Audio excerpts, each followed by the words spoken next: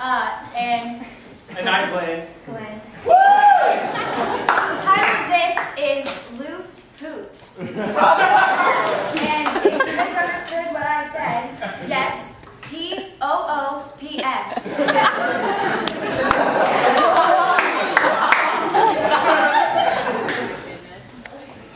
Dear Journal, well, I'm happy to be here.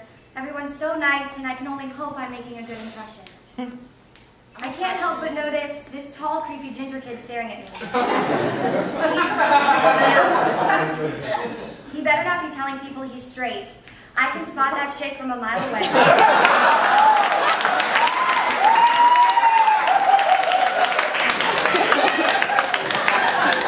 Some people have skeletons in their closet. I bet he has dresses and a mannequin.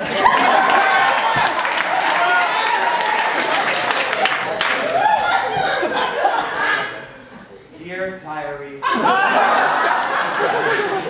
I met this girl today at the audition, and she had on the cutest outfit. Oh! She was wearing patent leather ballet flats, dark denim wash, high-waisted jeans, and a black V-neck. Oh, and her accessories were so cute. I'm so stressed about what hairstyle fit for Cynthia. I wonder if I fooled the freshman into thinking I was straight. I am so good at that!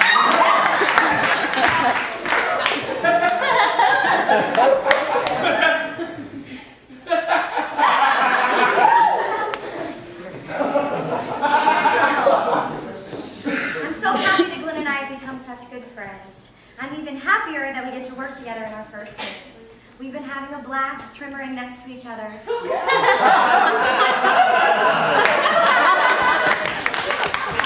Now we get to do a love scene.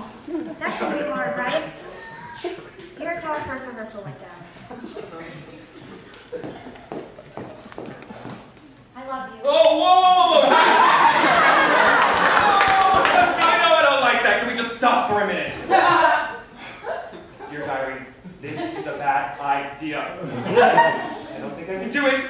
I can't do this scene with a girl. I've never been attracted to a girl. I don't know how to be in love with a girl, especially Caroline! Dear Journal, I'm pissed. He wants to be an actor and he can't act like he's in love with me. Screw that. He better just picture me as David Beckham or some shit, because he better really pull this shit off.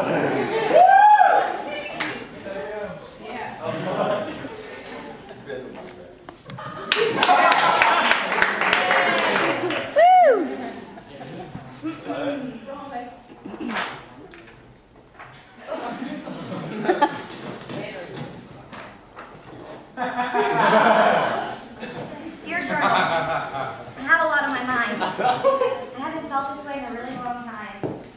I don't think Glenn likes me. And it tears me up inside because I love him so much. Journal, I think I finally figured it out. Glenn loves me. How have I been so foolish all this time? I'm the first girl that he has ever truly loved.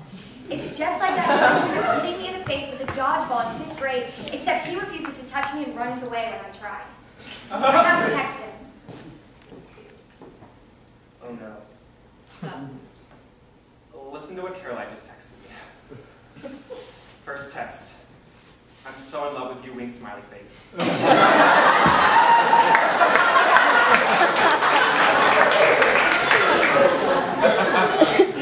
Second text. I just need to know if you love me too, smiley face. Fuck. So there's a huge party at Glenn's house and we wanted to make a little concoction.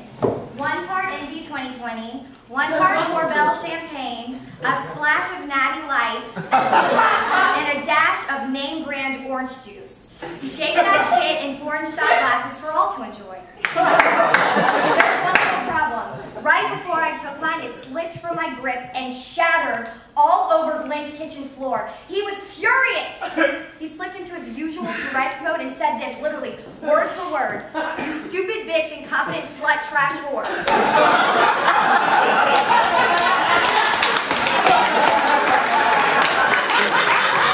The reason why your house is a piece of shit is because of you.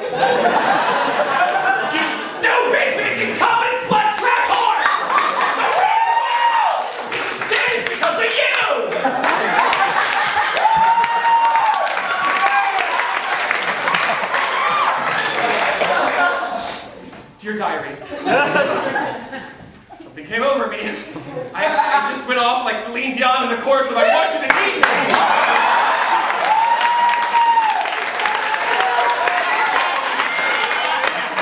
When I was done, I just ran away. But I guess I can do whatever I want. She's in love with me anyway.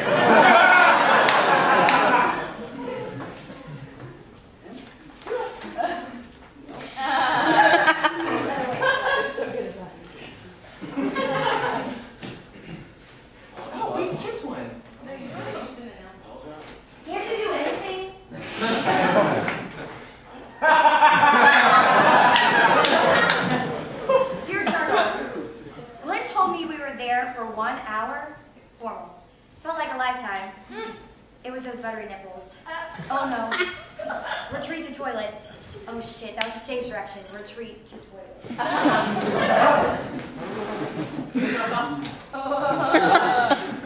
Dear diary, Caroline had big plans for tonight, and I think she achieved some goals. Number 1, she drank herself sick.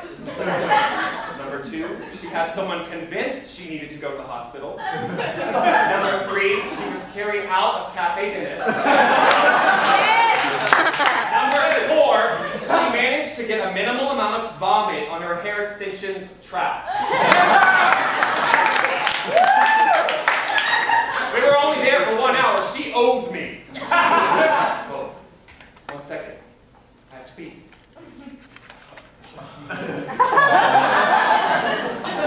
Bobby, please help her on the toilet and I have to pee.